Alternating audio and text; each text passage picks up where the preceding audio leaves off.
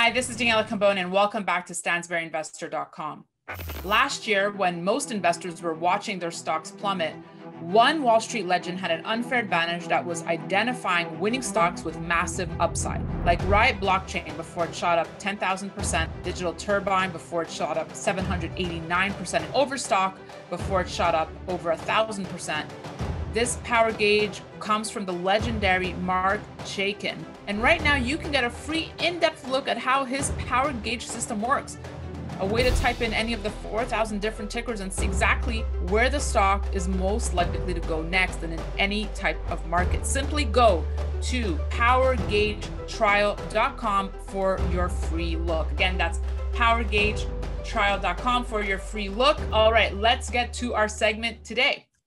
Hi, this is Daniela Cambone, and welcome back to StansberryInvestor.com. Our Outlook 2022 continues, and it wouldn't be a Christmas special without the Grinch that stole it. Please welcome back to the show, Matt McCall, host of Making Money with Matt McCall, and my dear colleague here at Stansberry. I kid, Matt, I kid.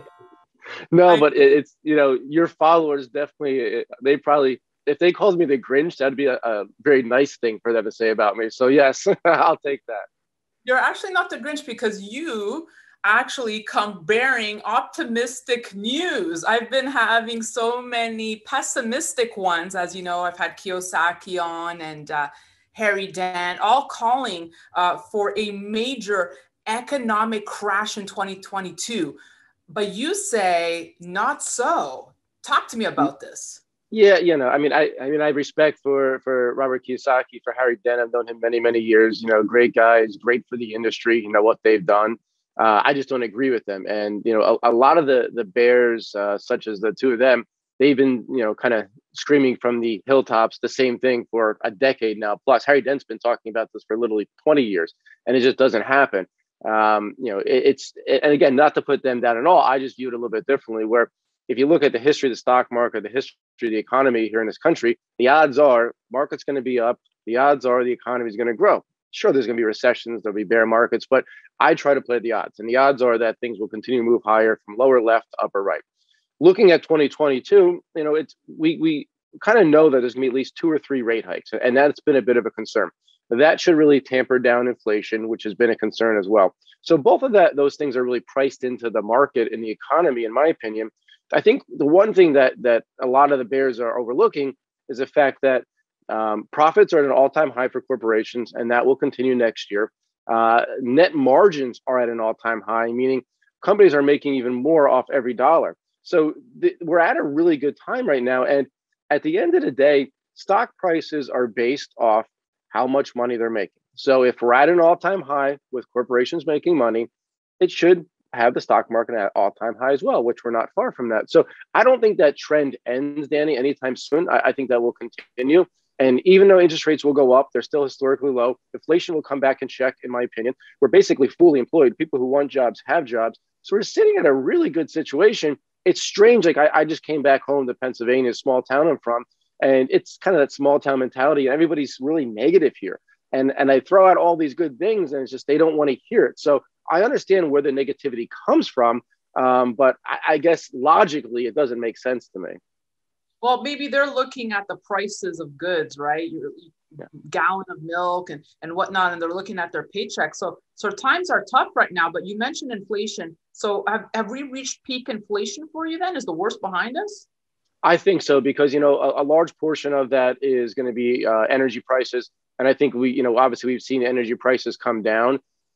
The one thing that could throw a wrench in that is, at some point in 2022, I think that we finally realized that COVID's not going anywhere. If you look back in 1918 Spanish flu, I've done a lot of research on it. By 1920, Spanish flu was a seasonal flu and still here. I think we're going to see the same thing happen where it's just going to be the seasonal flu. That's going to get people back to work. It's going to get corporations back moving, more people traveling, which could create a big demand for oil and gas.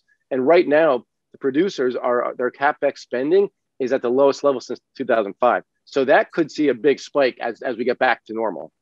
I enjoyed one of your recent podcasts, Matt, because I think you made a really good case. You compared, obviously, the virus, right? The severity of the virus to 9/11 in the way of how markets reacted to, following the horrific attacks. Anytime there was another scare in the New York subway or whatever. And you kind of make the case that that's kind of what's going to keep happening here as we get new variants and whatnot, right? Yeah, you kind of become numb to the news. I remember I was living in New York City at the time, and every time you'd get another news story, people would freak out. And then at some point, 2 years later, if there was a bombing somewhere, something happening, even if it was something horrific, the markets didn't react the way they did 2 years prior. So I think you'll see the same thing if another variant comes out a year from now, because you're seeing it. Obviously, it's not nearly as deadly or as severe as others, as more people get vaccines. I think that it does happen, but I also think it does get better. And that leads to the market reopening. We all know we want to get back to travel. We want to get back to work. We want to get back to normal life. And, that's going to create more demand for goods, which, keeps inflation, higher because you have this demand. But the thing is, the supply chain to me eventually will be fixed. And once that gets fixed, we will see kind of inflation get in check. And I think we did peak out, to answer your original question. Winning sectors then for you, who comes out on top if you are playing the stock market?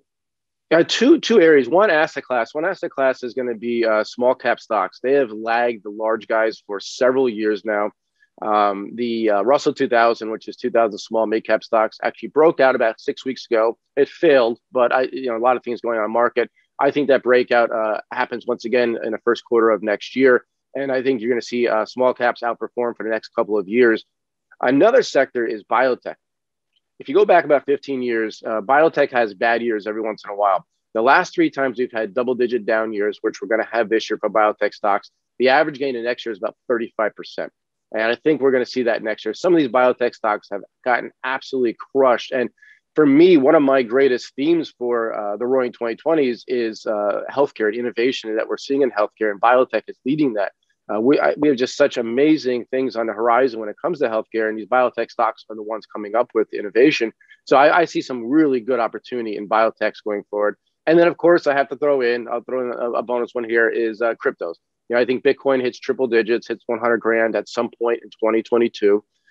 So I think buying down here around 48,000 is a great bargain. Again, I always say it could fall to 35 before it goes to 100. I don't know. But for me, I always keep buying on the dips. And I think that's pretty much a given at some point this year. I'm happy you brought up Bitcoin because I want to wrap with this. I've had technical guys come on lately saying, look, 20,000 Bitcoin is still in the cards. When it gets down there, we can expect to be in that low area for a good 3 years before we hit a rally again. What do you do when you hear that kind of info, Matt? Like, put yourself in an investor's shoes. Sure. I mean, I had a money management firm for almost 20 years. So I always get those questions from people saying, well, I read this article, Matt, what do we do?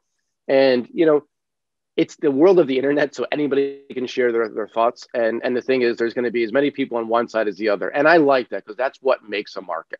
If it's a crowded trade, let's say everybody's bullish, it's probably near the top and vice versa. So I'm okay with views. And again, I'm entitled to my view and they're entitled to theirs. But when I hear that, I simply look at economics 101, and it's supply and demand. There's more people that are buying Bitcoin like myself and holding it. There's more institutions buying and holding it. There's more institutions and corporations opening up to the idea of buying Bitcoin for the first time. There's more retail investors opening up. We've already mined 90% of all Bitcoin. The next 10% will take 100 years. So you have your supply is stagnant, let's call it, while demand will increase over time. It's going to have ups and downs, but it will increase over time, which leads to higher prices. So for me, I could it have a crash of 20 grand because of something? Sure. It wouldn't surprise me, but I'd be a heck of a buyer down there. But again, I think over time, there's nothing that can stop this train right now because of simple supply and demand. Okay, let me ask you this. We talked the taper, and you said the market's not reacting to it. It's kind of already been baked into the cake here. But with Bitcoin, there isn't really a proven track record. It hasn't really lived through a real taper.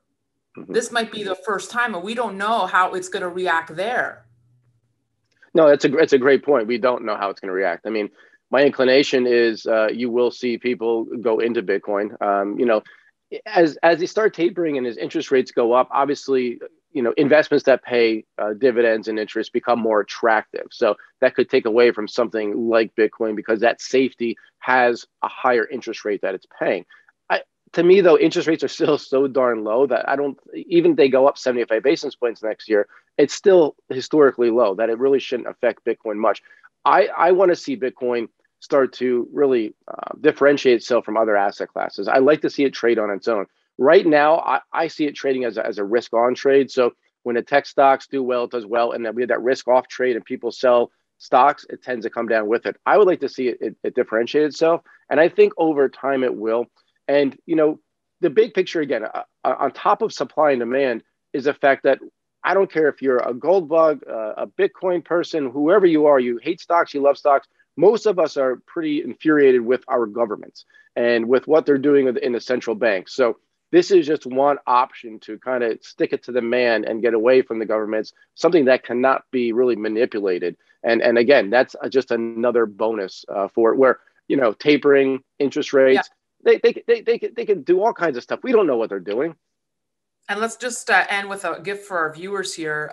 You like the Bitcoin miners, right? You think there's big opportunity here?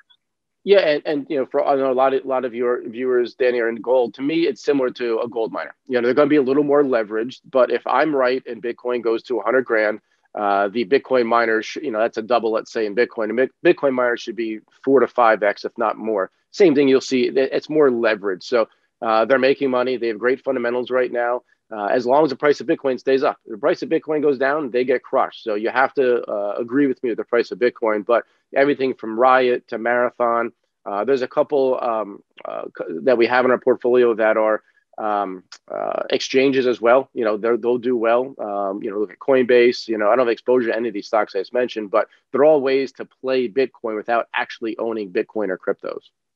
All right. Good thoughts from Matt McCall. Thank you so much for joining me. I won't ask you about gold. I'll just send you a few coins for Christmas. I'll take them. Thanks, Danny. No, you will. Merry Christmas, Matt McCall. I was kidding about the Grinch. You're a great sport. Merry Christmas. Thank you. Happy holidays to all the folks out there. Thank you so much for watching our Outlook series. We'll have more great guests coming your way, so be sure to stay tuned to StansberryInvestor.com. And don't forget to sign up for premier access to the content at DanielaCambone.com. That's it for me. Thanks for watching.